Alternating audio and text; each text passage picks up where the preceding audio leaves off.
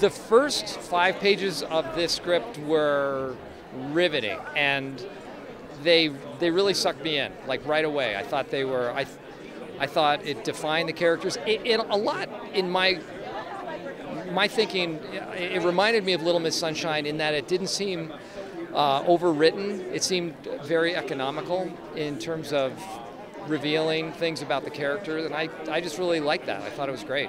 I was happy just having the scenes that I had. I thought it worked out.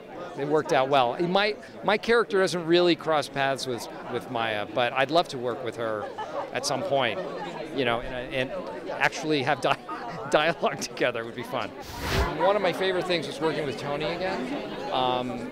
We hadn't worked together in a while, and it was nice to get to know her even better than I had known her on Little Miss Sunshine. It was fun to shoot back east because that's where my wife and I are from. So it was exciting. Anchorman's coming out. I'm a big fan of that. What can we expect from it? I don't know. We haven't started shooting it yet. We start shooting in March.